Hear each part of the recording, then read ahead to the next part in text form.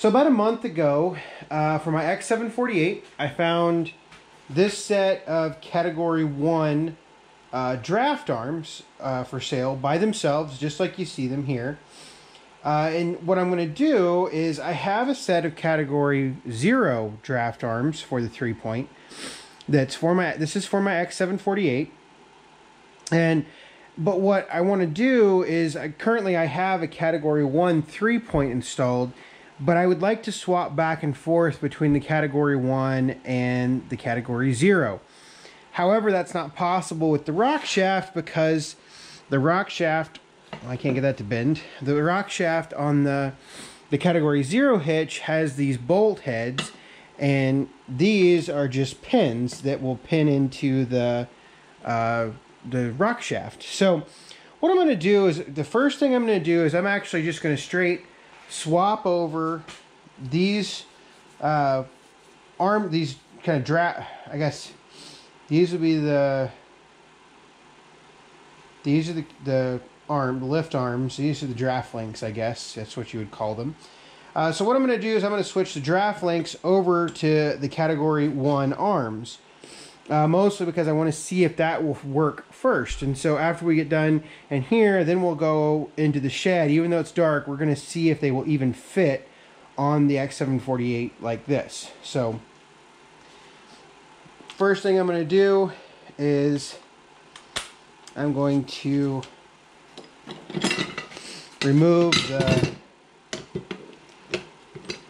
arms from the Category 1 hitch, or Category 0 hitch, like so. Set these parts off to the side. This Category 0 hitch came with my X748 when I bought it. And I used it, well, a good bit until I got the Category 1 hitch. It's on it now.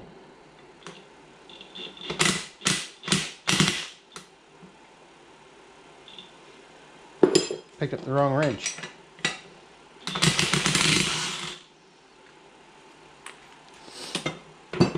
Alright. So there's the Category 0 lift arms off. Put those on the ground, I guess. So there's those. Now, because nothing's the same, I'm going to switch over to the 18mm to take these off.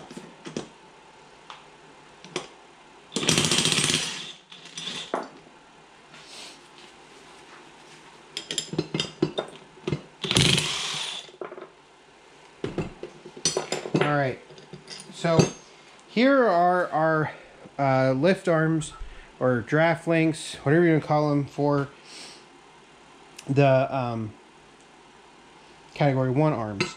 Now the problem we're going to have is these are considerably wider than the arms. So probably what I need to do is I need to put a couple washers in there. So let me go get some washers and I'll come back and we'll work on this.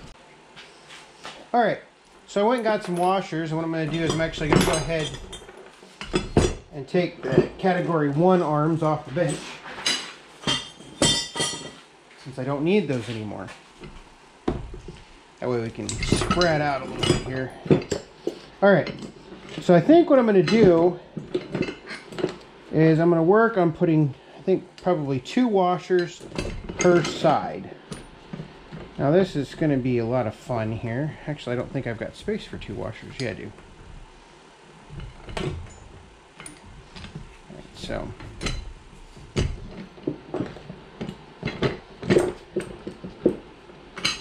alright. So there's 2 washers. Put the lock nut on, like so. And we'll do the other side.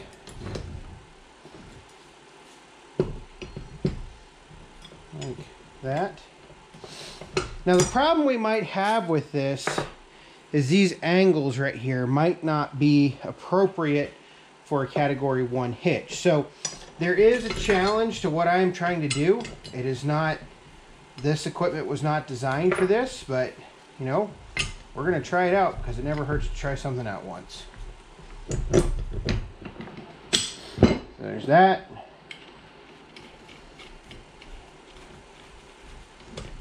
Now we just need to tighten everything down.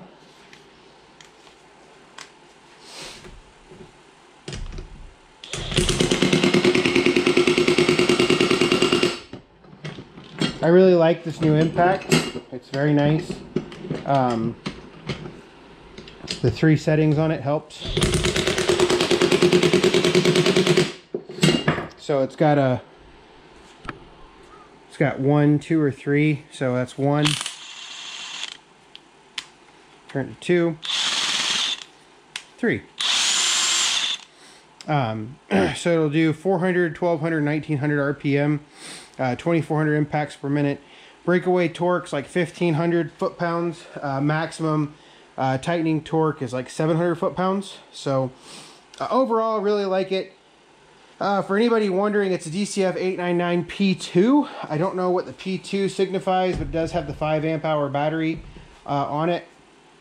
The DCF 899 actually varies in price across multiple places, so just something to be mindful of if you're shopping. So what I'm going to do is I'm going to go take these arms out to the shed, and I'm going to try to get enough light in there to see if we can put it on the X748 and see if this idea works. All right, well, how's this for crappy lighting central? It just is what it is, I guess. So I've got the regular 3-point off of the X748 here. Now I'm going to get and top it off. The camera battery's dying. So that's always good news. So what I'm going to do first is I'm actually going to take these pins out. So I use different pins. I use my pins that I have for the 60-inch mid mount. So the first thing I'm going to do, that was good.